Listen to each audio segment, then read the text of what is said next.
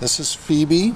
This week she will be 3 years and 5 months, which is very old for a rat. And when she was getting very old, like right around 3, we noticed her hind legs were getting paralyzed, maybe 80% paralyzed, and her right front paw was about 50% paralyzed.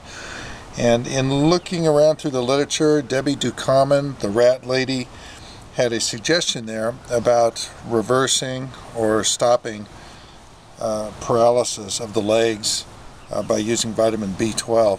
And so we didn't think she was going to survive more than a few days. But just on a whim we went out and bought some B12, and much to our surprise, the next day she got full use back of her right, well, you can see her right paw is working okay, she's pretty active. And her hind legs were pretty far gone. They got up to about 50%, so they actually improved. And she's lived 5 months after that and is doing good. But anyway, it's very difficult to figure out how much to give a rat. So I'm going to show you how to do it easily so anybody can follow the instructions and not overdose their rat. Yeah, I wanted to mention one reason this rat has lived so long, I think, is she doesn't get things like yogis, sugar, and fat. You know, why give your rat a yogi when you could hang a spike in the cage that's got cantaloupe, honeydew, pineapple, and carrot? They like it better, it's better for them, and they don't become obese. Okay, so here's the deal.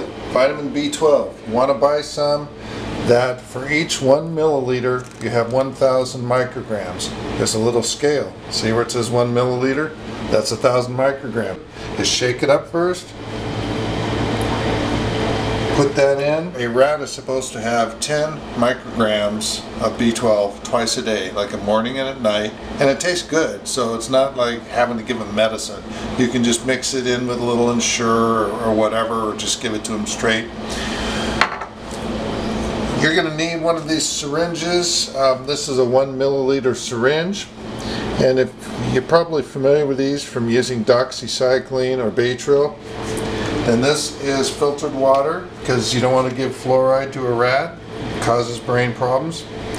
And we'll put in 4 of water. 2,